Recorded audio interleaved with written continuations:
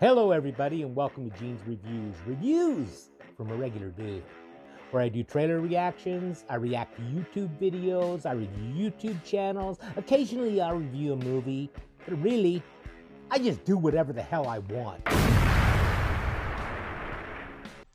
Hello, everybody, and welcome to Gene's Reviews. Reviews from just a regular dude down in the basement. If you haven't already subscribed to me, just hit that subscribe button, tap the bell icon so you can be notified every single time I upload a new video. And now let's get on with today's video. This is 5 strangest social media post mysteries. And it's from Top 10. So let's check this one out right now. Excuse me, unknown top 5. Top 5 unknowns. The majority of people watching this video will have an active social media account that they post to at least daily. Most people have multiple.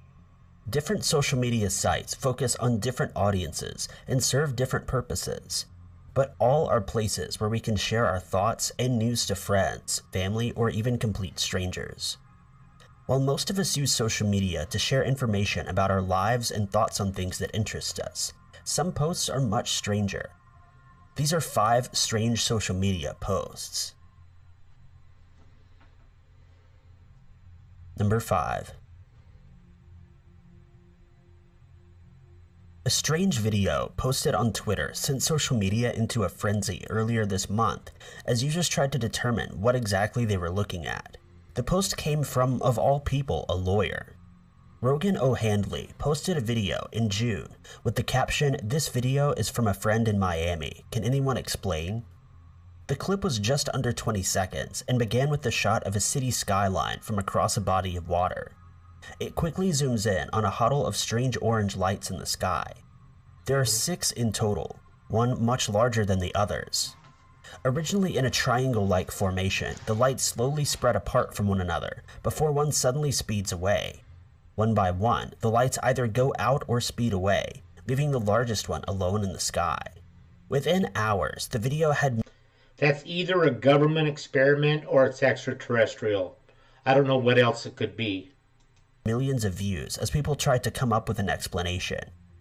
O'Handley then posted another clip of around 20 seconds, allegedly from the same friend. It appeared to show the same light show from a different vantage point, although the person filming doesn't keep focused on the lights and seems to be trying to capture the lack of reaction from the surrounding buildings. With the chaotic times we're currently living in, many people suggested this was an alien invasion. The videos weren't the only sightings of the strange lights or orbs in the southern United States and northern Mexico. In Texas, multiple residents captured footage of strange flashing lights, apparently flying in formation, and some in Houston even contacted the police. However, there were plenty of skeptics. People questioned why these were the only 2 videos to come from the apparent UFO encounter, given how populated the area is. Also, the wording in O'Handley's tweet seems to suggest these were filmed by the same person, though the lights are completing the same motions. As we don't see the lights shoot away in the second video, it's possible they came back together and restarted the show for the first video. More likely, 2 people filmed the encounter, but only one sent the videos. Or, as many people suggested, the lights themselves are fake, added in later by editing. So far, O'Handley hasn't come forward with any more information. Sounds like he's just going to leave it a mystery. As far as it being like an alien invasion, I don't think they want us. We're much too ignorant for them, I think. But who knows? I kind of tend to think it was either staged and fake, or it was a government thing. Number 4. Alexis Piala was the junior 3rd officer working on a ship named Bulk Jupiter in the winter of 2014 to 2015. He was part of a 6-man all-Filipino crew set to bring the cargo ship loaded with bauxite from Malaysia to China. The ship left its Malaysian dock on the evening of December 30th, and the crew seemed to be in good spirits. The following day, he posted a New Year's message to his Facebook page. It featured a photo overlooking most of the deck, with near clear skies and calm sea ahead of him. However, in a matter of hours, the weather would take a turn for the worst. It can change Possibly fast. due to some New Year's celebrations, Alexis was feeling hungover on New Year's Day. He updated his Facebook status with "feeling nauseous." Writing in Filipino, he told his family and friends, "Dizzying sea plus hungover plus lack of sleep equals seasick." One of his friends asked where he was. He simply replied that a storm was coming and he was near Vietnam. This was the last message Alexis would send, and one of the last communications received from the bulk Jupiter. Hours later, in the early morning of January 2nd, the Japanese Coast Guard received a distress alert from the ship. It immediately initiated a search and rescue operation, while other organizations tried and failed to contact the vessel. However, by the time any rescue vessels could reach the ship, it had already disappeared beneath the waves. One of the ships spotted 2 sailors wearing life jackets near the scene of the accident, and brought both on board. Only one, the ship's cook, was alive. He would be the only survivor. Wow. The sinking appeared to be a freak accident caused by the storm, with the cargo it was carrying possibly being a contributing factor. The cook explained that he'd been in his cabin when the ship started to roll, and as he made his way to the lifeboats, the vessel suffered a blackout and was unable to... The cargo probably shifted all to one side and just tipped it over. ...get to the boats. Alexis's body was not recovered from the ship, and his final Facebook updates remain a reminder of how quickly things can change at sea. Number 3. On Halloween 1938, the Columbia Broadcasting System radio network broadcast a radio play adaptation of H.G. Wells' War of the Worlds. It's a commonly quoted myth that the broadcast caused mass hysteria as people mistook the play for a genuine news broadcast about aliens taking over the world. However, due to the fact that the show didn't have too many listeners and there were no aliens above the US, most people were not fooled. In a similar strain, due to the fact most people see the sun every day, not many people believed the sun vanished Twitter story to be genuine, but the strange account is still fascinating.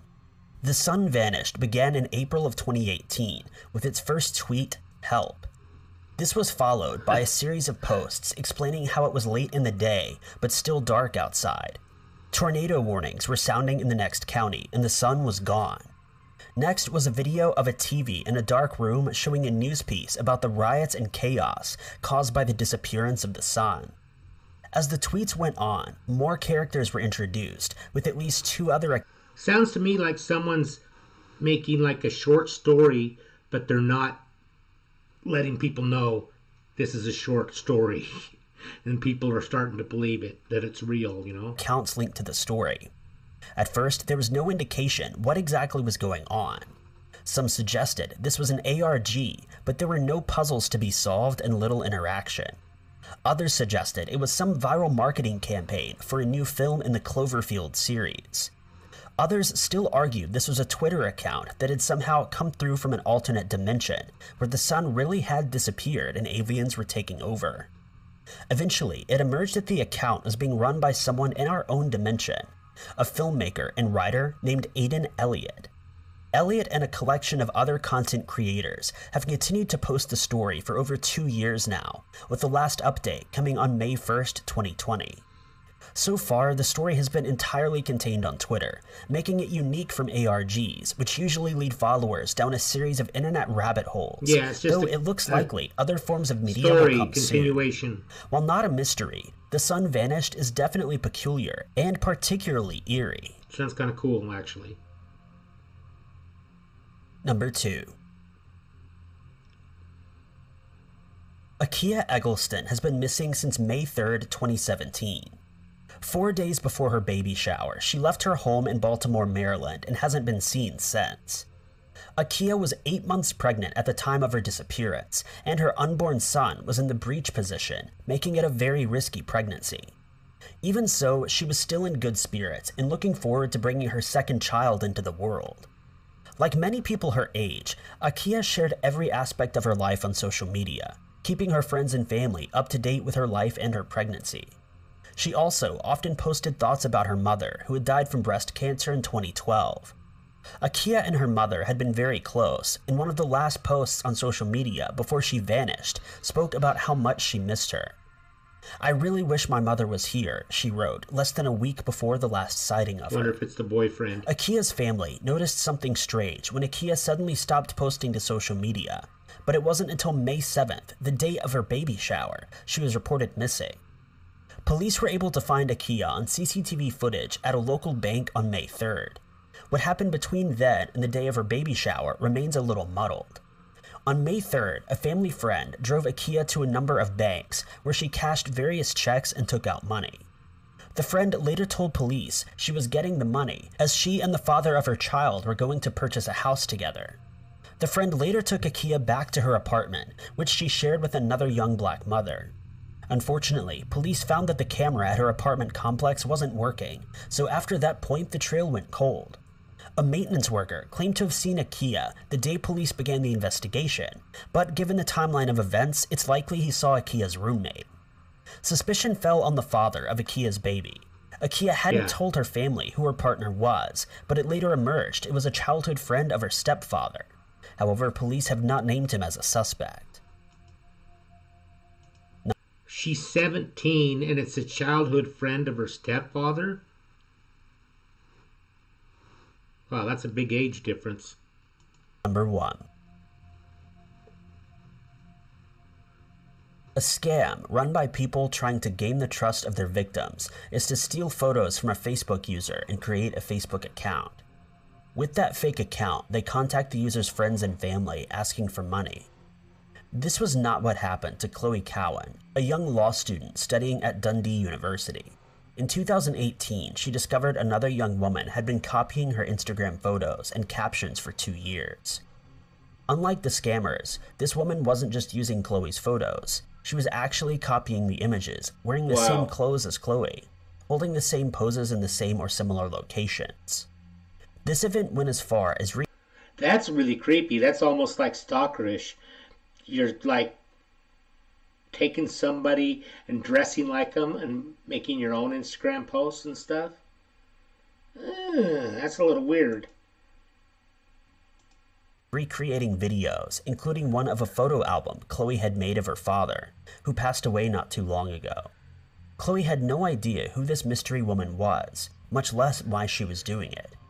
The user went by the name Honey Basra on the app, though didn't follow Chloe using this account, and it's still unknown what her real name is. It was suspected the doppelganger was also a student at the same university, and she contacted university authorities about the cyberstalking. The university launched an investigation, but police were less helpful at first. Chloe was told Honey Basra wasn't committing a crime. According to her family, the call handler was very patronizing, even though Chloe felt scared in her own home. They eventually issued a warning to Honey Basra, who'd already deleted her Instagram account after Chloe's sister exposed the strange account on Facebook. However, they admitted her weird copycat posts weren't actually breaking the law. The girl has never been publicly identified. Some reports claim she was also studying law at the university, which would be where she first met Chloe, though Chloe has no recollection of her. However, it's not clear whether the girl really was a law student or if she just portrayed herself as one on Instagram, again copying Chloe's life as she did with her clothing and meal choices for the photos. Given she hasn't been identified, the reason behind the strange post also remains unknown. As the account has been inactive for 2 years, it seems like this was more of a joke, and it's been suggested Honey Basra was simply copying the post to gain followers. That's really creepy. Yeah, I don't like that at all. Well, this thing's getting me mad. Oh well. Yeah, that's weird. Let me know in the comments down below what you think of that. That's really stalkerish. If I was that chick, I'd be like moving and changing my name and everything. That's just too creepy for me. Now, how about a joke? You know, I'm not a vegetarian because I love animals. I'm a vegetarian because I hate plants. Thank you, everybody. Make sure you like, comment, subscribe, hashtag Mean Gene, all that fun stuff. And if you like this video, tell all your friends, leave a comment down below. And if you didn't like it, then just shut up. And I will see you next time.